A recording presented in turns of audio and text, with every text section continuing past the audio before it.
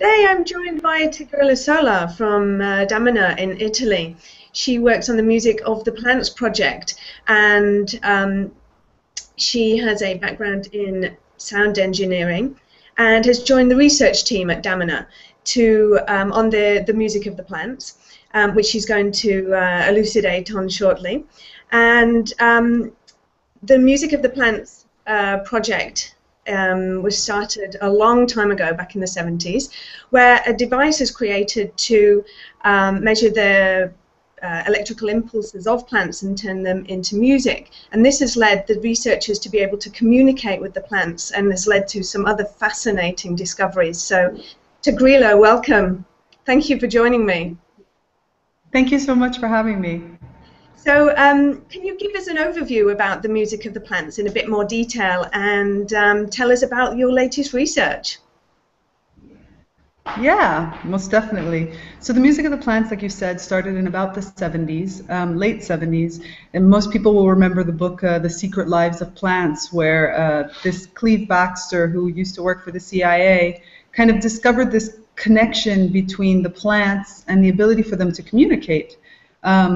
So fast forward a few years, and Damanhur, which is a community in northern Italy, is born. And one of the things that's really important for us is this connection to nature, and this connection not just in a having nature around us, ornamental sort of way, but really in the sense of connecting with nature and connecting with trees and plants. And there was a group of people here that were kind of liked electronics, and another group that really loved nature. And so they started to get together and thought about, well, what would a plant be able to do if it was given other apparatuses? In other words, if it was given the ability to communicate in another way, how would that work? What would happen? And it started with some simple experiments, the idea of things like turning on a light bulb, or, what about if you give it a little cart? And so it quickly then progressed through all these different stages of experiments, and one of them was the idea of connecting it through to a machine that allowed it to create tones. Over the years, those tones, which kind of started as an oscilloscope and just the waves, when we realized that the plant would create these tones, but after a while it seemed to have been controlling the tones, in the sense that it wasn't just random tones that it was putting forth, but that there was some kind of rhythm to it, in a sense. And this led them to think, well, wait a minute, what if we start to map these tones to a musical scale? What would the plant do then? Would it learn like a musician? And over time, we've developed what we now call the Music of the Plants, which is really a device that allows a plant to become a musician. Think of the device as an instrument, and the plant itself is the musician. And just like any musician, the first time you hook them up, they make horrible noises. They not horrible, but they start to play random notes. Just like you give a child a violin, and what comes out of it is some sort of music, but it's random.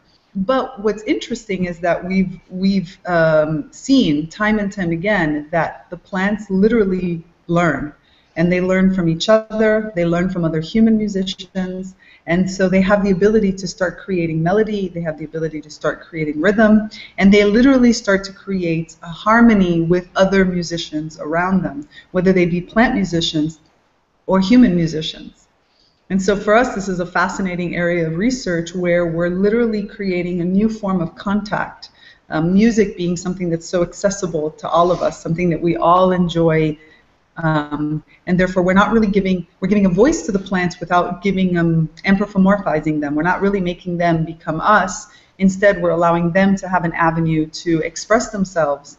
And depending on your experience, this leads you to be able to have a different level of contact with the plants, because when you have an experienced plant musician at home, they start to also react not just to the natural environment around them, not just to other musicians or like music, but they also react to just day-to-day stimulus. And so the plant really just starts to come alive, sort of saying, because I think we're very used to thinking of plants as alive, but with two modalities, alive or dead.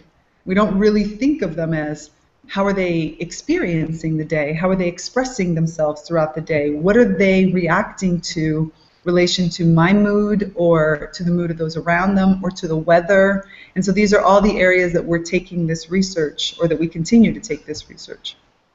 So would you say that the plants themselves have a consciousness that you are connecting with and communicating with and teaching? Absolutely. I mean, and plants have, and even research now in traditional plant biology, what's controversially called plant neurobiology, plant signaling, over the last about 10 years has starting to show that plants aren't just instinctive creatures, but they literally have intelligence and choose how they move. So in addition to the fact that they've discovered that they have a minimum of all the same 5 senses we do, they have additional senses that they can work with, but they also literally choose the paths in which they grow. They make intelligent decisions, and from our experience, the way that they react to human interaction, whether it be musical or even just presence or touching or other senses, it feels like they do have a consciousness that they're able to then work with. And so they're able to tap into the greater consciousness, and they're able to then react themselves. So would you say it's reactionary? I mean, do they actually teach you things as well? What level of consciousness are we talking about? I mean, definitely plants are the oldest beings on this planet. I mean, and they've been around, they've been able to evolve, they're extremely adaptive. And so they have a lot to teach us.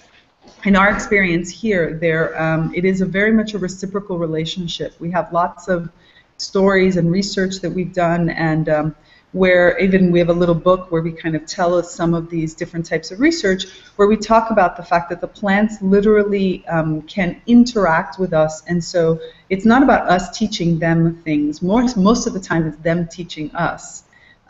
So it's kind of, some of the things we're trying to teach them is, okay, can we teach them what does it mean to go right or go left if they're driving a cart? Or can we teach them about different harmonies? But they teach us, for example, how they interpret moods, how they interpret energies around them, how they interpret the environment. For example, they can they can perceive things in the environment that we are not able to perceive.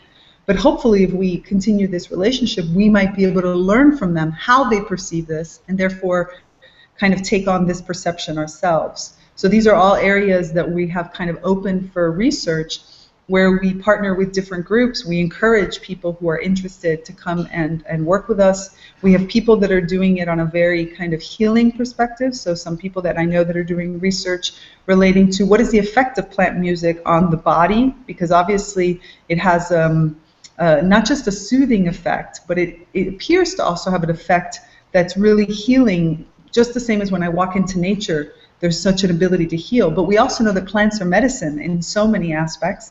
And therefore, what is it like if I ingest the plant as well as, so I'm taking some kind of supplement that has this plant-based, and I also listen to the music of the plant. And how is it that the plant is able to help me? So there is definitely a reciprocal relationship here. It's not just about us trying to teach, but us trying to learn, really. Wow, it sounds like the scope of work is huge, actually. So it is quite big.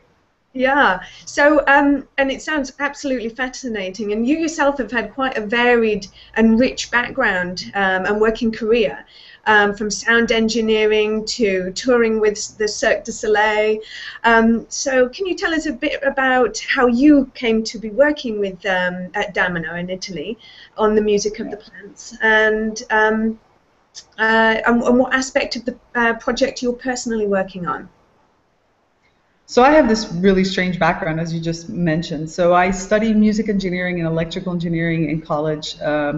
So I was very into the idea of how does really music work on different levels.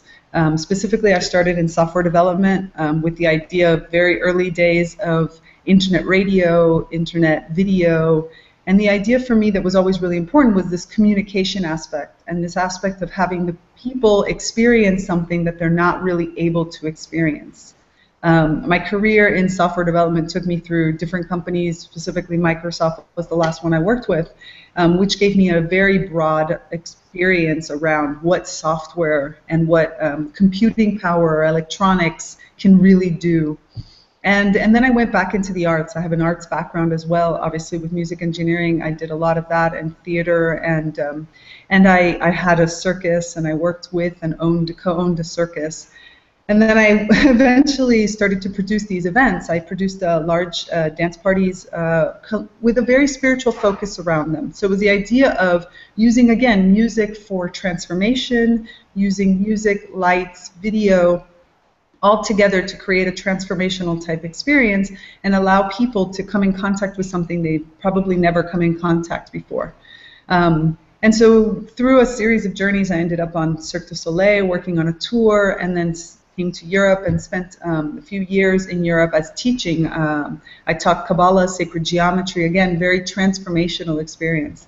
When I came to Damanhur several years ago, I specifically came here to work on social media, to work on computers and website designs, with the idea, again, of helping people find that transformation. So kind of you see this little theme within my life, which is all about the fact that I feel like it's really important for us to show people the things that we've already been able to discover. I feel very fortunate that I've been able to have this vast experience that has shown me what true transformation can look like, and that there are so many different avenues to it.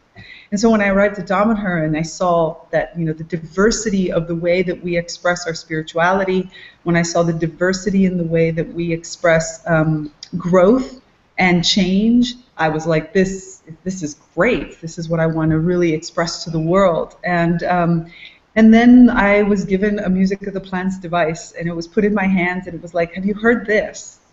And that was it, love at first sight. The idea of being able to enter into this harmony with plants, especially because I work a lot in urban environments, in the sense that I like to focus not so much on the people that are trying to escape the city, because while it is easy to think that it's the country that's more sustainable, the truth of the matter is that cities are extremely sustainable. So many people living together means shared resources, if we learn how to share our resources. And what's more important in there is to also have this connection of nature.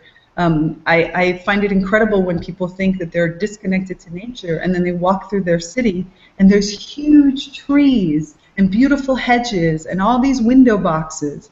And I'm like, you're never disconnected from nature. So the Music of the Plants was able to marry my first love, which is music and the arts, to my second love, which is electronics and everything around transformation, to connection to nature. It kind of brought everything back together.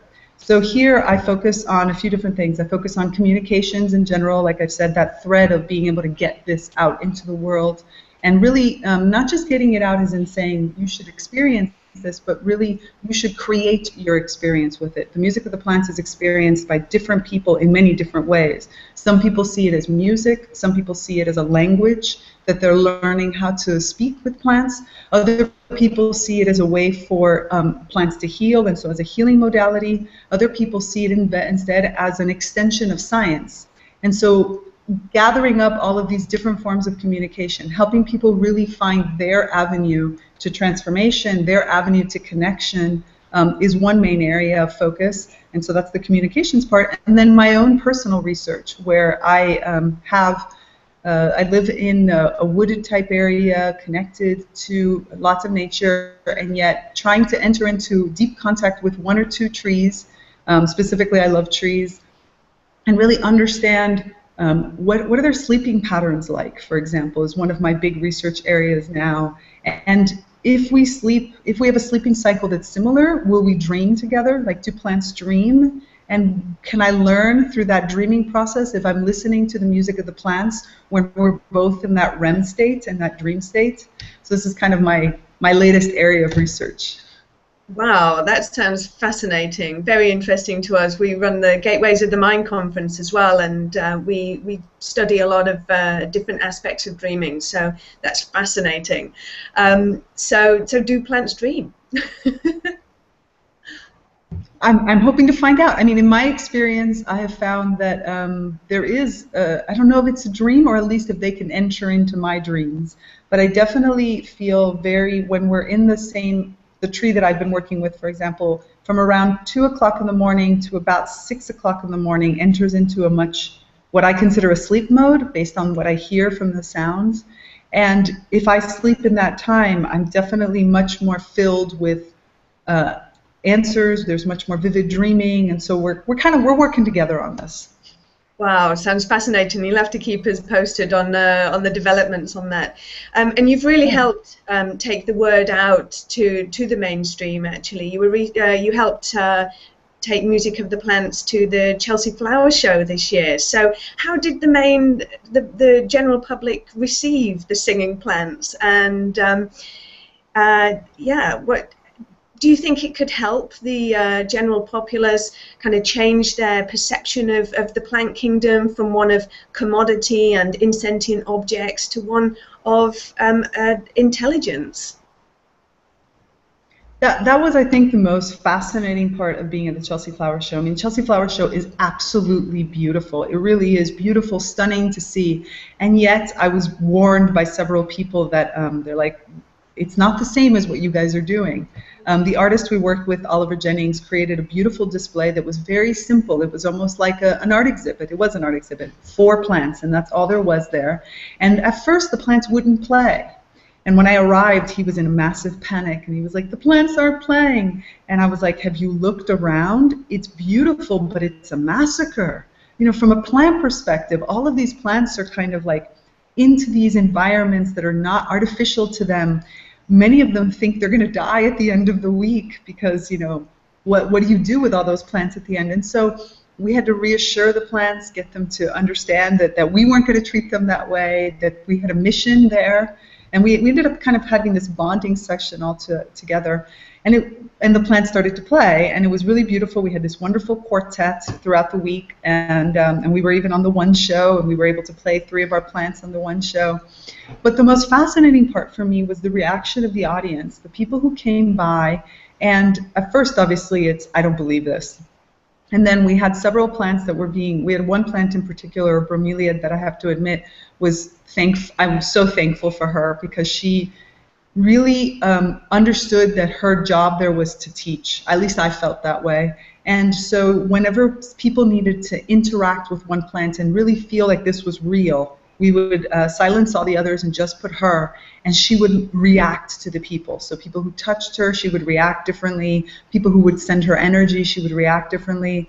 And she really was educating people to the idea that your plants, it's not about me singing to my plants just because of the frequencies, although that is one aspect of it.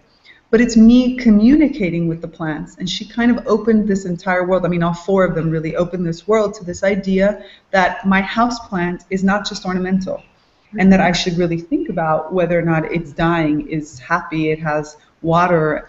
And it's you could sort of see the people's minds starting to change. Like, even the most skeptical, we had one man who was quite funny because he just stood there for a long time in a positive way, but he was like, I don't believe it. And he stood there for a very long time talking to us, and he experimented. And then every time he would come by, he would look at us and he was like, I'm still not sure I believe it. But you could see that his mind was starting to grasp this concept. And you have to mix it with the science. You can't.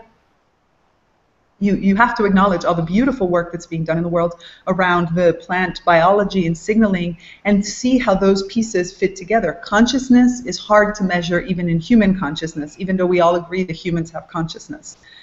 Can you imagine in a plant where we can't just get a straight response from them? So this type of work being done at a place like Chelsea Flower Show really opens the door to more research. It opens the door to more personal experimentation. It opens the door to people looking at their gardens in a much more involved sort of way. Even when I love my fruit and my vegetables, and a lot of people who were like, I'm a vegetarian, now what do I eat? And I'm like, this is another reason why you should think about the whole cycle and being an omnivorous, because everything has some kind of life, some kind of consciousness, and therefore we need to just appreciate and interact with whatever it is that we're eating, with whatever it is that we're growing, with whatever it is that's around us. Your dog, your cat, your cyclamen, your fig tree, all of them are connected. So Chelsea was wonderful for that, and I really look forward to actually working with other big gardens and garden shows and events in order for us to continue to spread this work out. Fantastic. And you're going to be joining us at the Plant Consciousness Conference in October. Can you give us a little bit of an overview of what you'll be sharing with us and what people who attend the conference can expect to learn? Yeah, the plan right now, and this, so obviously the good thing about plants is that they sort of give you sort of answers as it goes. But what we're going to be talking about, we're going to start a little bit with the history, because I think it's important for people to understand that this isn't just new research. This is actually research that's been going on for a very long time. So we want to kind of give people an overview of even what's possible. You know, we've had many different experiments, like I said, with carts and with light bulbs and with doors being opened by plants, and kind of open the idea of the fact that your plants can become even more, you know, we have a guard dog, but in airports they're looking into guard plants. Not kidding. So talking a little bit about what's the history of plant research and how we're moving toward a more integrated sort of way of working with them. And then I'm going to talk a lot about the music of the plants itself. I'm going to be bringing a few of the devices with us. So here I have one that's connected to my little plant here so that you can see she's been training.